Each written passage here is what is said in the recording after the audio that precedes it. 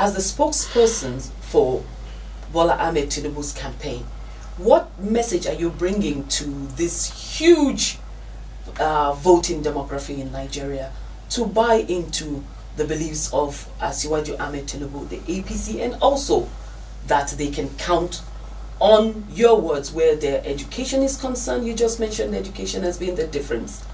What will you do to bring them to your side? What will you say to this group of Nigerians? I think, you know, the young people are a very important demography in the voting in Nigeria, as are the women as well.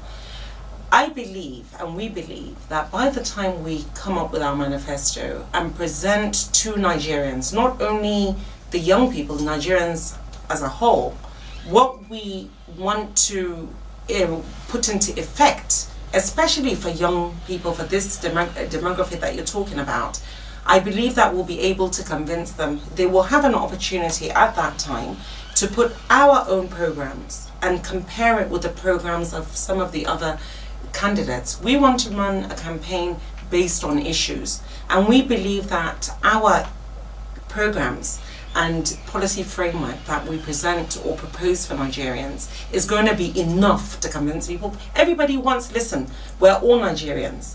What we want, apart from even the young people, just as a Nigerian, what every Nigerian wants to do is go to sleep with his 2 eyes closed and wake up to a day that he will always call his own. This, I continually say this, all of us, we just want to be able to progress just as human beings, to feed our families.